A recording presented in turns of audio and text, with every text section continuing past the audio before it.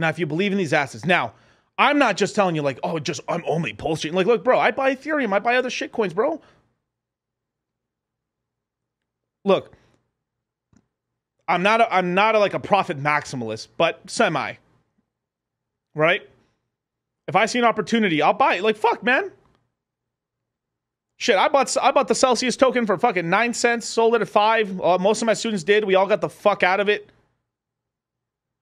But Miguel, you mentioned this and you mentioned that. Yeah, we made money and we got the fuck out of it. When did you tell people to get out of it? Fucking 6 months before I fucking imploded. We're like, yo, this shit, something's up. Let's get the fuck out of here. Pew! Yo, and then all privately, some of these guys who make fun of Luna, like, wait, let me tell you this right. And this is from private shit. I'm not going to say names here. But a lot of the guys who are like, oh, these stupid fucks who invest in Luna. These assholes in private were investing into Luna. I know that for a fucking fact. They were yield farming their fucking USDT for 20% APR, APY. Oh, I'm such a smart motherfucker.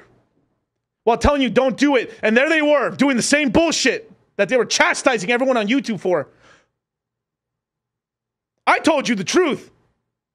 I even told you when I sold. I got into my goddamn Luna at $14 because I was like, yeah, this kind of bullshit. Yeah, well, you know, it might pump. All right, I'll throw some cash in it. Woo! It went up to $84, and I said, fuck this. I'm out, you guys. I think this thing's gonna explode. Look it up. Go on my YouTube. You can find it. Yo, this shit is gonna death spiral. The only thing wrong with my synopsis of it was that I thought it was gonna take 3 months for it to die. It took like a week.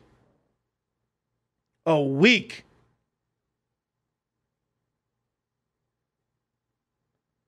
And look, and let's be for real. Sometimes you got to take chances. There's going to be an altcoin. Yo, shout out to my boy Alex from Hedron and stuff. I think he's doing great stuff.